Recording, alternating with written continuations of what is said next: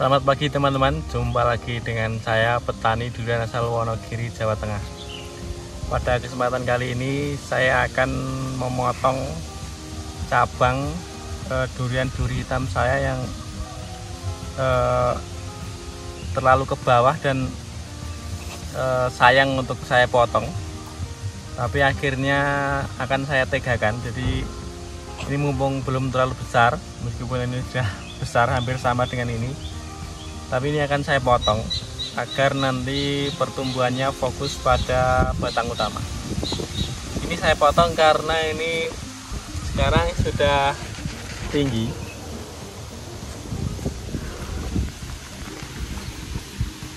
Jadi mumpung terusnya sudah banyak,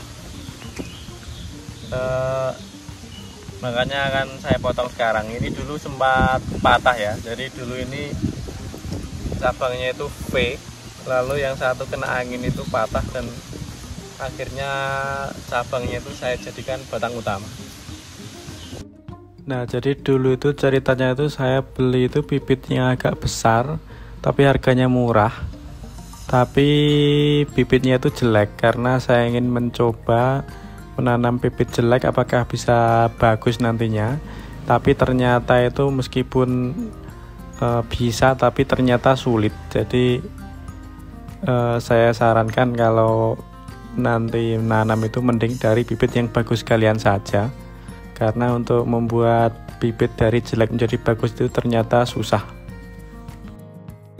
Nah, ini kondisi bulan Januari tahun 2024. Ini cabang V nya itu terkena angin dan patah, dan yang patah itu malah yang V utama. Jadi V batang utamanya patah, lalu V yang satunya yang saya jadikan cabang itu akhirnya saya tarik dan saya jadikan batang utama.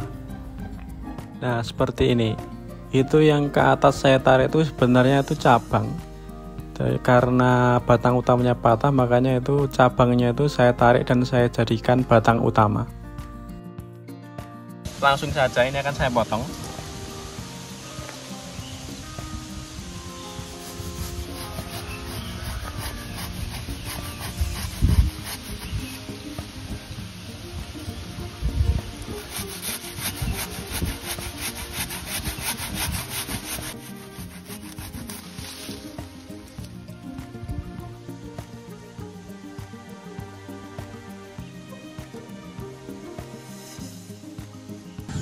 Dan ini juga sekalian akan saya potong.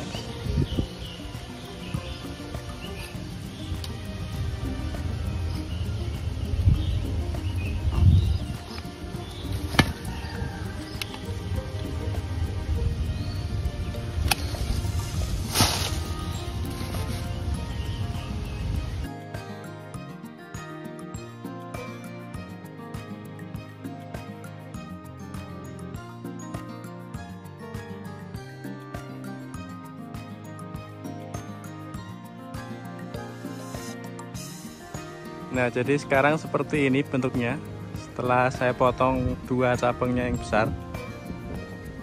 Semoga dengan dipotongnya dua cabang ini akan membuat batang utamanya ini bisa fokus untuk membesar, sehingga nanti tidak terlalu meliuk-liuk parah seperti ini, jadi bisa agak lurus. Ya, itu tadi video saya tentang pemotongan cabang yang saya lakukan pada durian duri hitam saya. Terima kasih sudah menonton, sampai jumpa lagi di video saya selanjutnya. Terima kasih.